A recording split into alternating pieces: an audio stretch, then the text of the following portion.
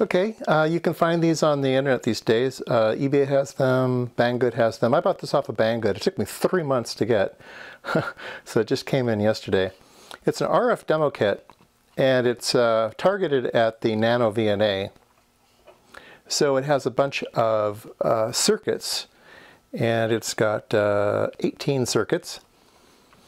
There's a low-pass filter, a high-pass filter, a band-pass filter, a band-notch filter, a 33 ohm load, a 75 ohm load, capacitor, inductor, capacitor with resistance, I believe, capacitor with inductance, a capacitor with resistance and inductance, capacitor, inductor across to resistor.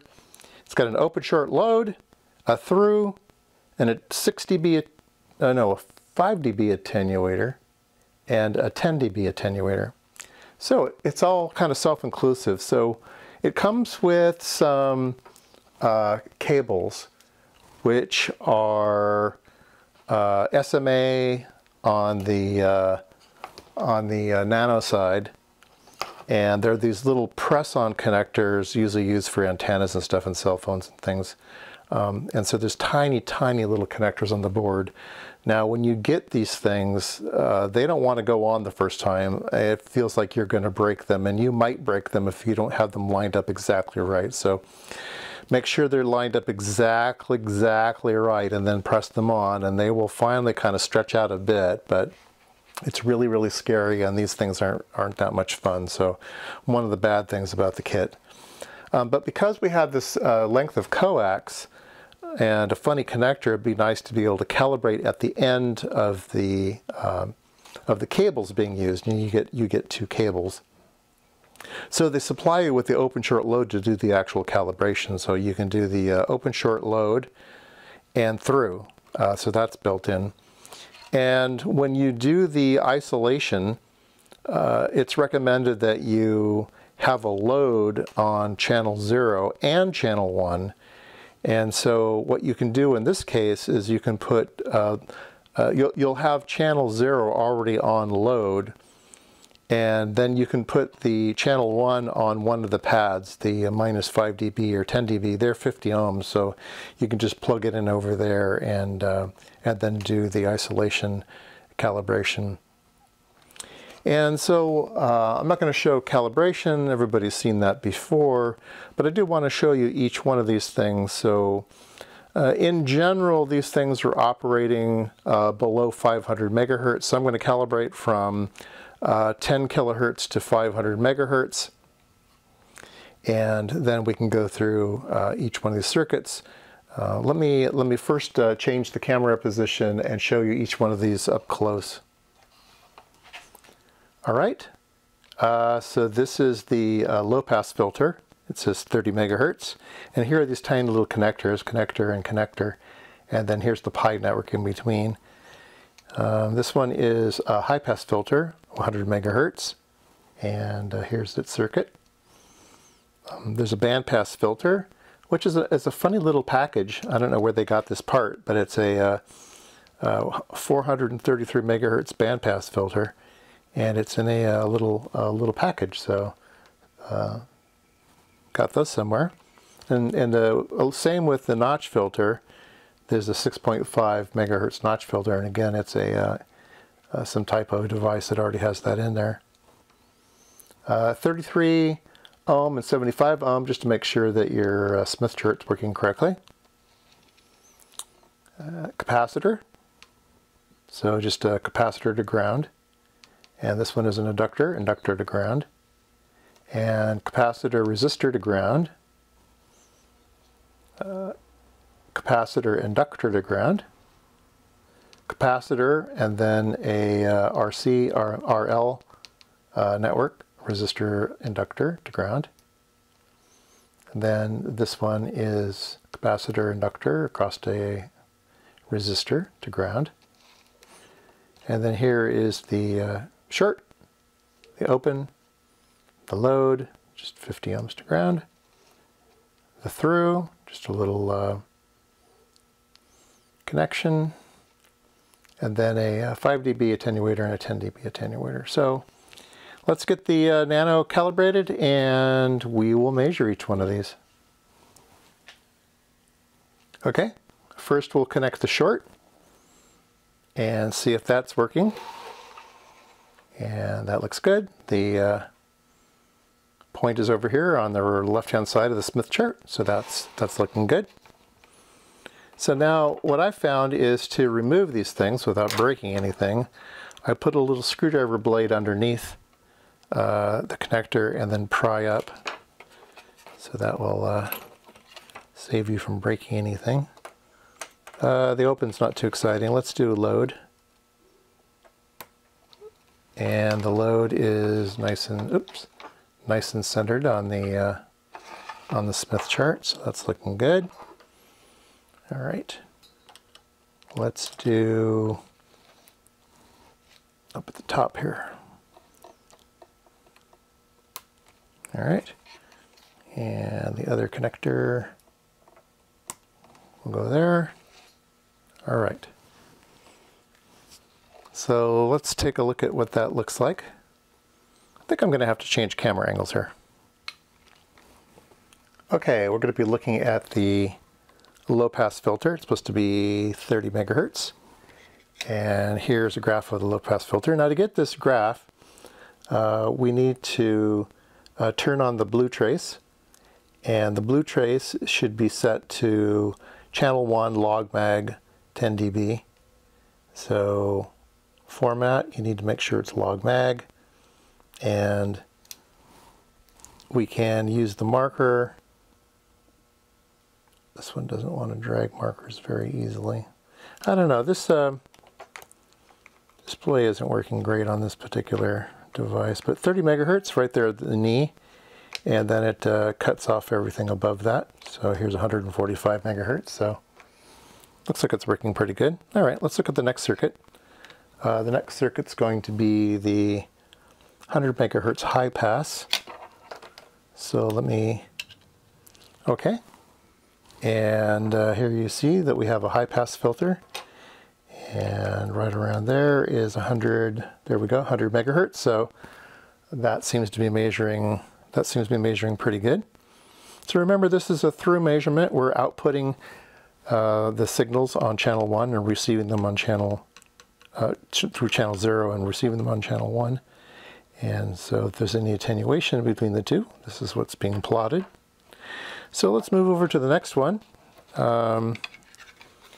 The next one is the 433 megahertz bandpass. That should be interesting. So let's move our connectors over here without damaging anything. This thing is really, really hard to... Okay, so we see some type of band over here. So obviously we're not looking correctly. There seems to be something funny here. And you know, again, this NANOVNA, I really don't like the new software. It's skipping data points and stuff. It just doesn't seem to be operating as well as the old software. So maybe we should check this and upgrade it again or something. But let's zoom in a bit. Let's change the stimulus. We're going to center on 433 megahertz. And there we go. Looks like we have some type of filter. And let's change the span to, oh, I don't know, 20 megahertz. Just guessing. Yeah. So it is some type of bandpass filter, and there's some ringing out here. All right, so what's the next one that we have? The next one is a 6.5 megahertz notch filter. So let's... Okay, I was having lots of problems getting those little connectors on correctly, but I finally did. So they are fiddly. It's one of the bad things about this kit. Those connectors are very, very fiddly. So here you see our notch filter right there around 6.5 as they claim. Let's measure it. So it's, yep, 6.5 megahertz exactly. So that filter is working out good. Okay, so what's next on the What's next on the thing here is a 33 ohm, 75 ohm. Let's see, is there any other passes? Let's see, these are all Smith chart things. Oh, here, down here, we can do the attenuators. So let's see if the attenuators are working correctly. And then we'll change over to the Smith chart display and see how that works. All right. So this one is supposed to be a 5 dB attenuator. And there we go. It's measuring 6.82, not 5. And let's measure the 10. Okay, there we go. It's measuring 11.74. But nice and flat. Okay, so now the other tests we're going to do are all Smith chart tests. So let's back up, go to display. Oops, display, trace. Let's turn off that blue trace. Let's turn on the green trace, which is the Smith chart. All right, right there at 50 ohms because we're measuring an attenuator. So that's good. It's measuring 50 ohms. Okay. So let's go. Oh dear, this connector is stuck. There we go. Okay, so let's go to the first Smith chart thing, which is 33 ohms. Let's see if we can measure 33 ohms. And it moved over here, and we can read up here 33 ohms perfectly. All right. So I'm going to move over one, which is the 75 ohm. And it's there, and we can read up here 75.2 ohms. Very good. All right, let's move down here. And this one should be more fun. Okay, so this one is a capacitor. I don't know what its value is, but it should move along the outside here. So you can see we're going from 10 kilohertz to 500 megahertz. So we're going, oh, wait a minute. Oh, my span isn't right. I'm sorry. We're still on that 6.5 span. So we're going to go to stimulus. We're going to start, I put in 0, it defaults to 10 kilohertz. And we're going to stop at 500 megahertz. 500, 0, geez. There we go. Ah, there we go. So we're going from 10 kilohertz to 500 megahertz. And that's the path it's following. Now we're going to go to an inductor to ground. That was a capacitor to ground. Now we're going to go the next one over, which is inductor to ground, if I can get the connector on. There we go. Okay, so inductor to ground is up in the positive. Positive direction is inductance. Negative direction is capacitance on a Smith chart. It has a little bit of resistance too. That's why it falls down. So instead of following the curve, it falls down. Okay, so the next one we're going to take a look at. So we looked at these two. We looked at the, oops, I'm sorry. Hard to keep everything on camera. We looked at the capacitor and the inductor. Now we're going to look at a capacitor with a series resistance. So that should look like the first one, except it should spiral inwards because of the added resistance. And yeah, there we go. So we're instead of following the outside curve, we're now following this curve. These circles on the Smith chart are circles of constant impedance. So it's following that curve. Okay, so the next one over is the same thing, only with an oh no, it's quite a bit different. It's a capacitor and an inductor to ground. So it's going around, it has capacitance and inductance. So it's going around that circle, and there's a little bit of resistance, so it's not following a perfect circle. All right, so that was That was this one. Now we're going to go to this one, which is capacitor, resistor, inductor. That one should be very interesting.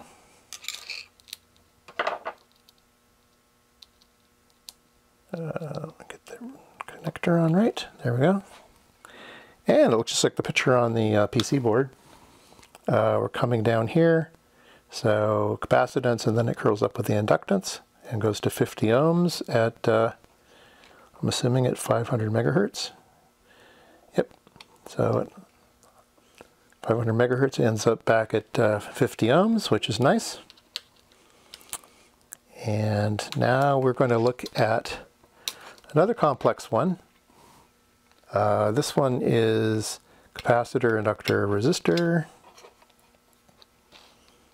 Let's hook that one up. And we're getting a circle out there. That's interesting. And we are at 50 ohms, where it is going to be resonant. So it's resonant at 460 megahertz. So it's like a tank circuit. All right, so that's a brief introduction of this little board if you want to go buy one. They're really cheap. I don't know if you can get them as easily as I did. I mean, or have the problems that I had. It took me 3 months to get this stupid thing. They're not very expensive, but for whatever reason, maybe there's no stock of them or something. Maybe they fixed that problem by now. This one says NWDZ Rev 0110 RF demo kit. And on the back side, it has a picture of a Smith chart and a bunch of writing in Chinese. Well, I was doing some tests. I was going to try to compare it to my HP analyzer and see what kind of measurements we got on the filters. I did make a couple measurements. I'll insert them right here.